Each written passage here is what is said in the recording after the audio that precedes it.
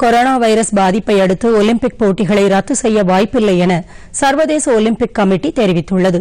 வரும் ஜூலை மாதம் 24ஆம் தேதி முதல் ஆகஸ்ட் 9ஆம் தேதி வரை ஜப்பான் தலைநகர் டோக்கியோவில் ஒலிம்பிக் போட்டிகள் நடைபெறவுள்ளன. இந்நிலையில் ஒலிம்பிக் போட்டிகள் நடந்தால் வீரர்கள் பாதிக்கப்படுவார்கள் என்று சமூக வலைதளங்களில் கருத்து வெளியிட்டு வருகின்றனர்.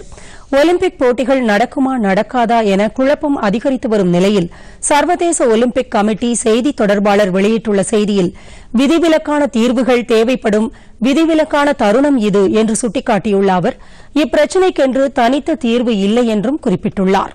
இதையடுத்து ஒலிம்பிக் போட்டிகள் ரத்து செய்வதற்கான வாய்ப்புகள் இல்லை என்று செய்திகள் வெளியாகியுள்ளன.